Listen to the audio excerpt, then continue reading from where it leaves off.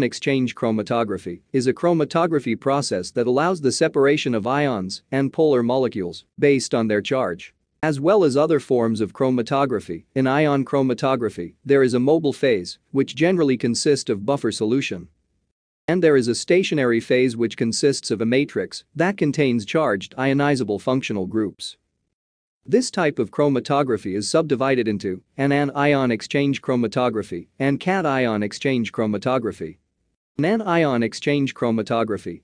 Negatively charged molecules are attracted to a positively charged solid support, which is usually beads that provide a positively charged surface, such as resin quaternary ammonium.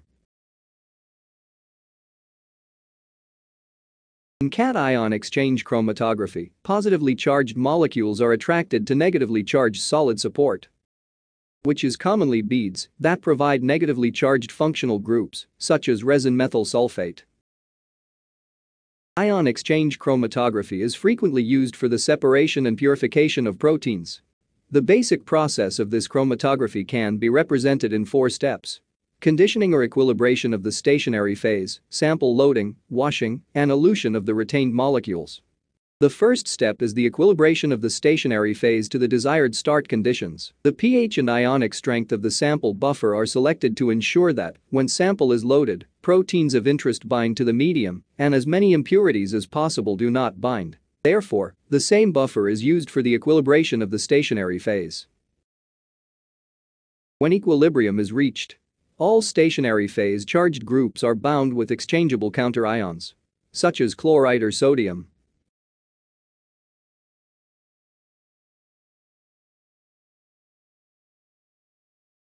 When the column is equilibrated, the second step is sample application. Depending on the pH of their environment, proteins may carry a net positive charge, a net negative charge, or no charge. This net charge can be determined by comparing the pHi of each protein with the pH of the buffer. Proteins are large biomolecules consisting of one or more long chains of amino acid residues. Amino acids are organic compounds that contain amine and carboxyl functional groups, along with a side chain specific to each amino acid. Depending on the pH of their environment, the amino group can be protonated and become positively charged. The carboxyl group can be deprotonated and become negatively charged. And the side chain of some amino acids can become positively or negatively charged due to the gain or loss of protons. So, the net charge on the molecule can be positive, neutral, or negative. The isoelectric point or pHi is the pH at which a protein carries neutral charge. At a pH below their isoelectric point, proteins carry a net positive charge. And at a pH above their isoelectric point, they carry a net negative charge. In this example, the pH of the buffer is equal 5, consequently, protein A has a net negative charge. And both protein B and C carry a net positive charge. In addition, protein C is more positively charged since its pHi is higher than the pHi of protein B.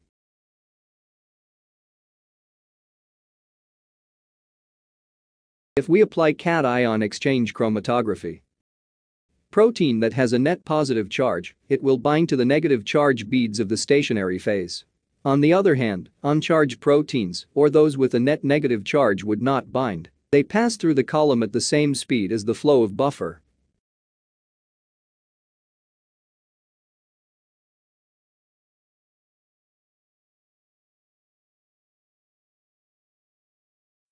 When all the sample has been loaded, the next step is column washing.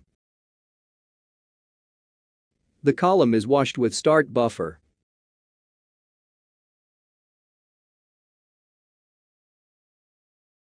To ensure that all non-binding proteins have passed through the column.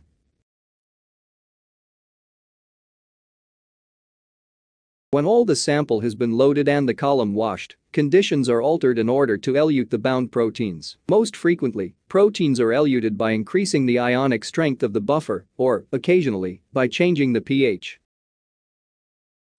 As ionic strength increases, the salt ions compete with the bound components for charges on the surface of the medium, and one or more of the bound species begin to elute and move down the column. The proteins with the lowest net charge at the selected pH will be the first ones eluted from the column as ionic strength increases. Similarly, the proteins with the highest charge will be most strongly retained and will be eluted last.